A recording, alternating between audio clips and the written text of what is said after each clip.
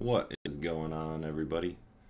So this is going to be a quick run through of how to set up a service account and connect to AWS.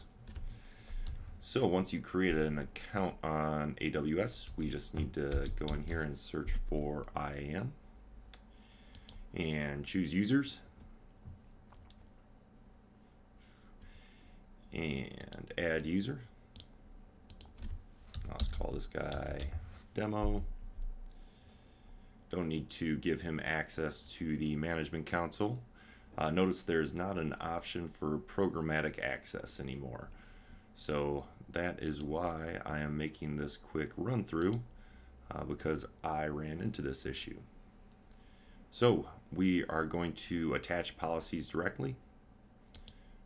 I know you can make a group, attach policies that way, and limit the permissions, but if you're just doing quick projects and want to get going, this is probably the fastest way. So we just need to click on that user and go to security credentials and access, create access key. And I'm going to do application running outside of AWS.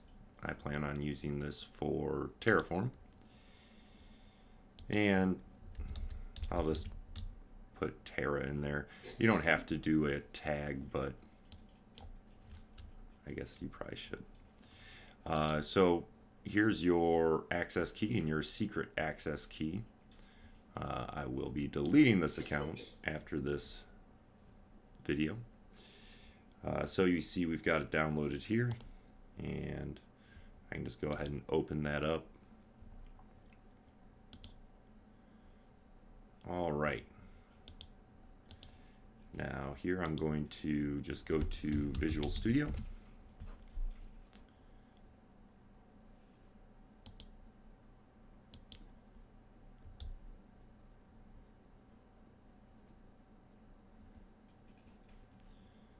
And it looks like I'm in the right spot. This is just other stuff I was working on. I'll just clear this out.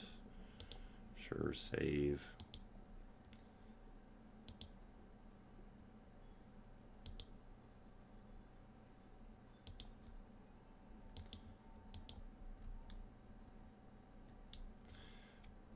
Well, that doesn't want to close, but that's okay.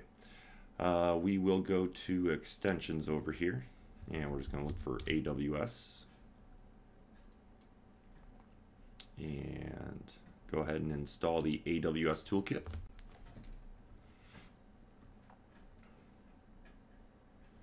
That's going to take a moment.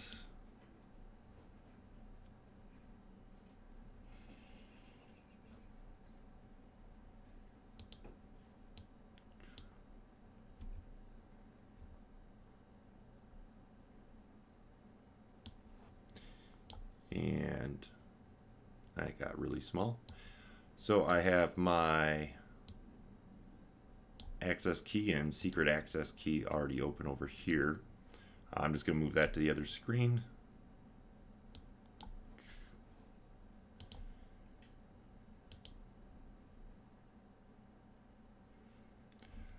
Okay. Set anonymous metrics. Nothing wrong with that. You could have just closed that box, but figure they charge enough. I don't need to provide statistics. It's probably best to, but your choice. Okay, so here we could Control-Shift-P or go just to View and Command Palette. We'll do AWS,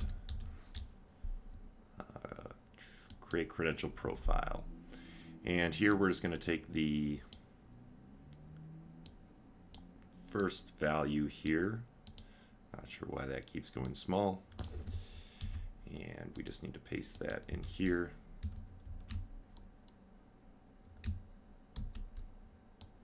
Looks like that double pasted. And hit enter.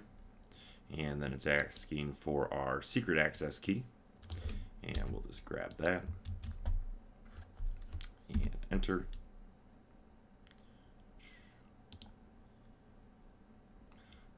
US East 1, that's close enough to me. You could choose a different one. But you see, we have this default credential now. And that's actually in your home directory in a .aws directory. So if you need to add other profiles, you could just use what's there, what was just up on the screen as a template. Just change default to another name, and that should give you profiles to switch between. So here we're just going to click the AWS button that we have now, and we can click connect, and that is the default that we just created. And I don't know, is that already connected? All right. So now we are connected to AWS. We do things like this.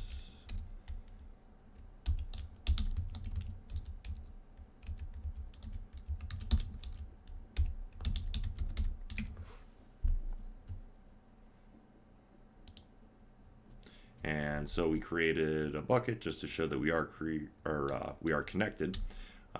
Let's see if I can go here to S3 real quick.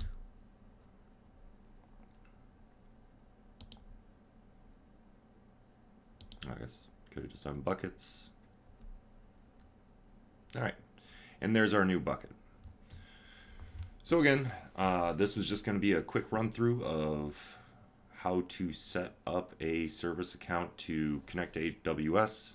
I'm not sure when they got rid of the programmatic access option, but that tripped me up for a little bit. So hopefully this helps some of you out. And that's all I have for this one.